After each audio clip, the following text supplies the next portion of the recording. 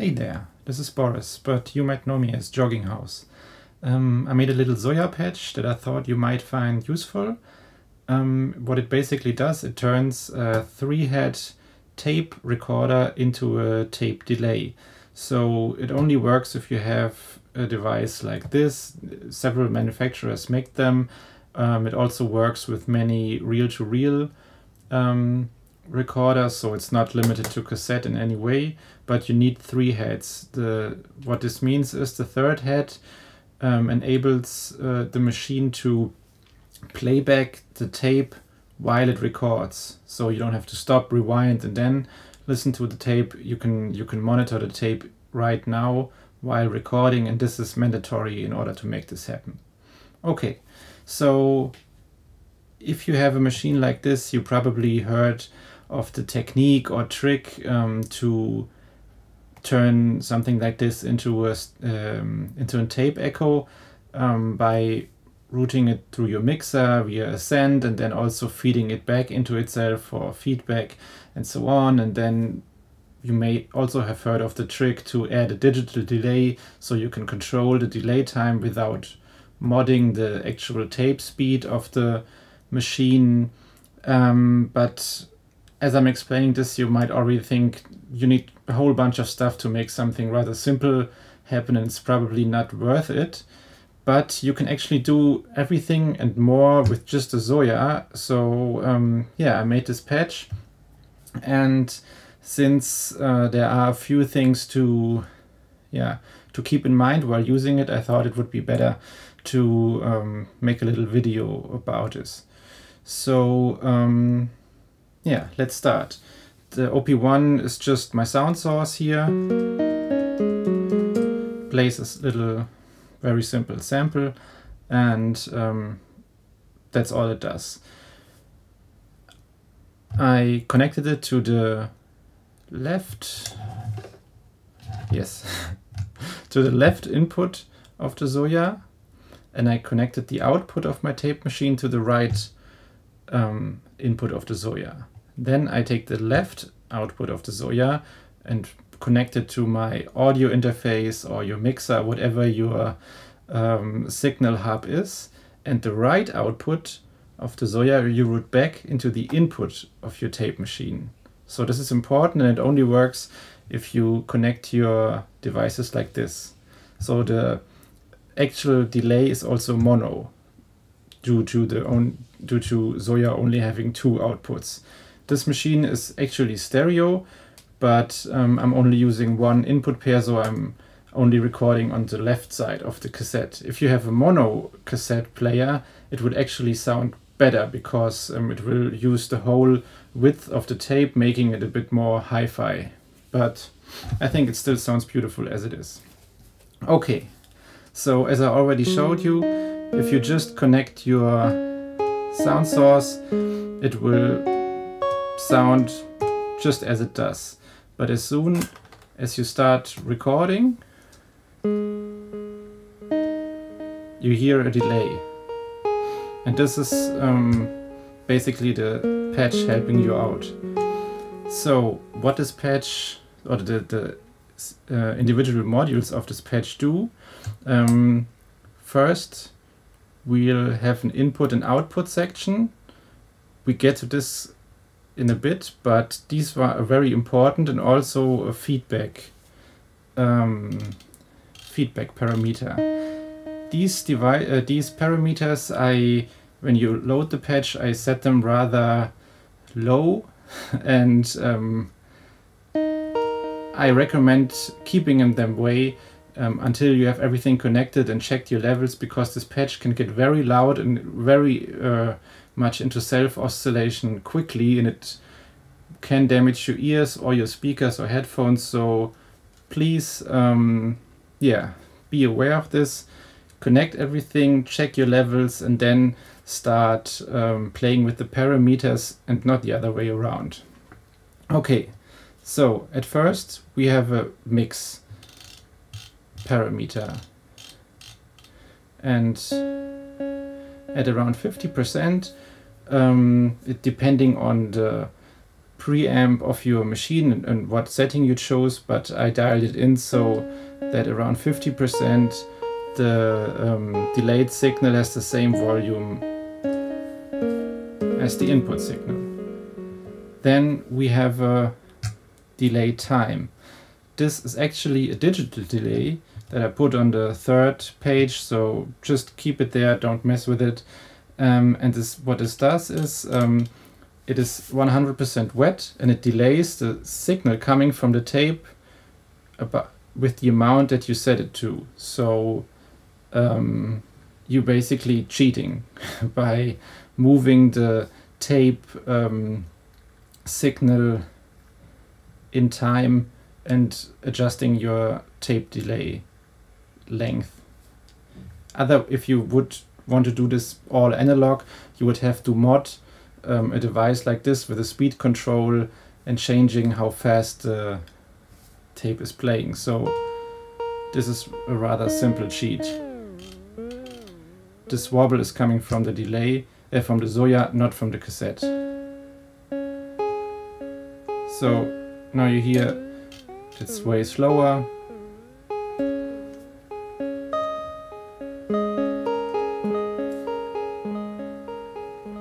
Which I find pretty nice. So let's look into the feedback section. I dialed it in so that at 100% feedback it will almost loop and only go into self-oscillation very slowly. You might hear it now, it gets a little brighter, and if I keep it running like this, it would kind of fuzz out at the end. But let's dial it back and look at the input and output section, because what makes tape delay, or what is one thing that makes tape delay sound beautiful, is the saturation. So depending on how hot or how loud you hit your delay, your cassette, it will change the sound and not just be louder, but it will affect the tape and yeah, provide some tape saturation. So there are two VCAs, and the one for the output is, I named it 2 tape minus 12 dB, which means minus 12 dB is actually unity gain, 0 dB.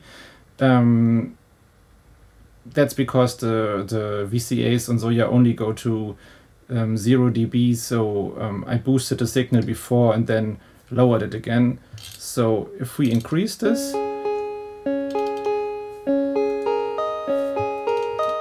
you will notice that the delay sound gets louder.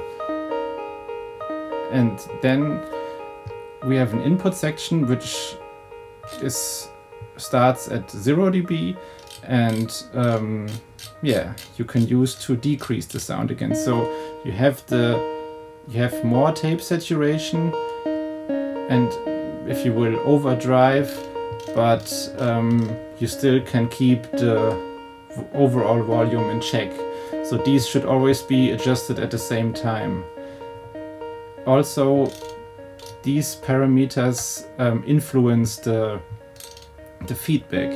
So if you run the signal out hotter than in the preset, the feedback parameter will go earlier into self-oscillation and not when fully cranked, but yeah, depending on what settings you have, it can be a lot earlier. So again, please keep it in mind.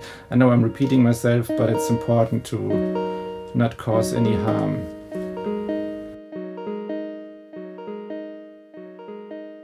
I usually set these to equal amounts. Minus 5 dB means from 12 it's plus 7, and then I dial this in with minus 7, and so it's almost the same volume again. Hope this wasn't too confusing. I'm starting to confuse myself, but yeah, it's the most important part of the patch. So now we have the delayed signal, tape signal in the ZOIA. So I thought it would be nice we could just root it out, and then it's a tape delay. Everybody's happy, and it's a nice little patch.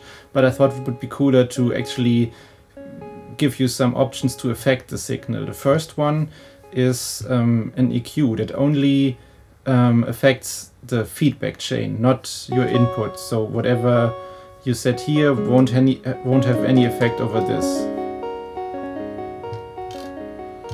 I already made some adjustments. I cut out a bit of low end and I cut out a bit of high end, because if I keep it at unity, you will hear that it's actually a lot more hiss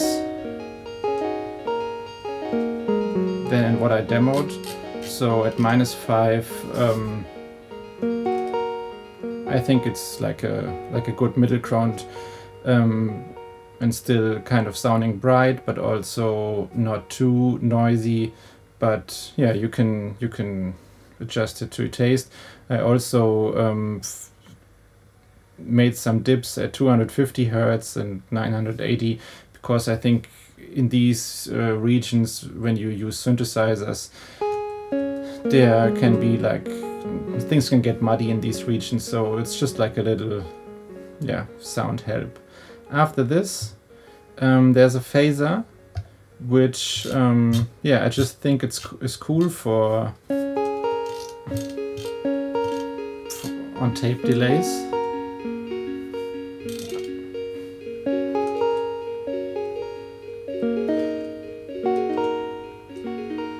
Hope you can hear it. If you play around with it, you'll probably notice it rather fast. And again, depending on how hard you hit your signal, how much saturation there is, this also has an effect on the other parameters.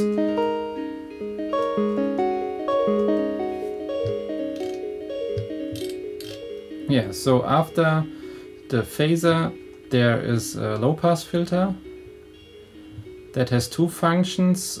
For one, you can use it to calm any high end that results from higher feedback rates. It's maybe more or less like a double safety from together with the equalizer. But I also added two modulation sources. One is an LFO that I set to random. Hope you can read it. And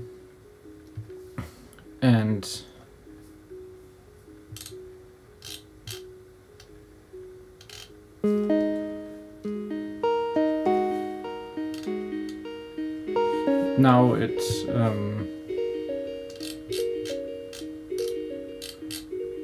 affects the low pass filter and basically creates random stages of it being open and closed in the feedback path. So you have a little more, yeah, a random element, and also like something that makes a sound even more alive. And there's also a real random module, which you can see is super fast. So if you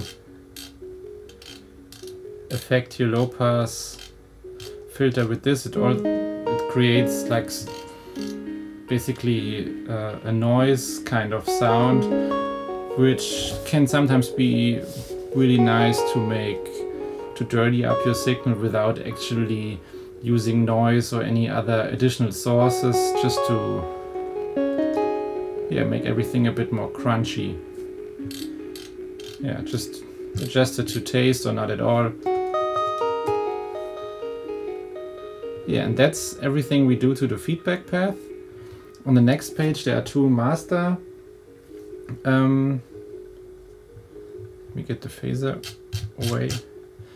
On the next page we have two master effects. One is a chorus, which yeah, I put in because many of the old classic tape delays have also a chorus. So yeah, it's just there to stay in a way true to the original. And lastly, there's a reverb. In normal tape delays you will find a spring reverb, but ZOIA doesn't have one, and also I'm not the biggest fan of spring reverbs, so I added a plate reverb. And yeah, just add some space.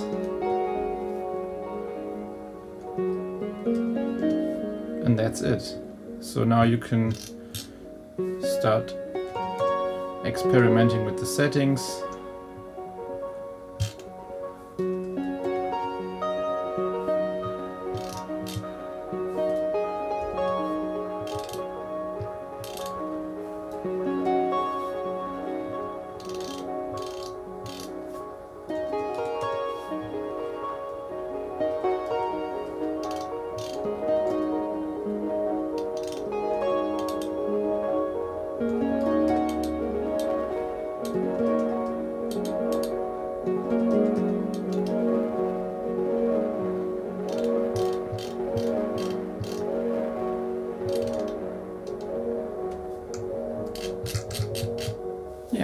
So that's the tape delay helper for the Empress ZOIA. Hope you'll enjoy it.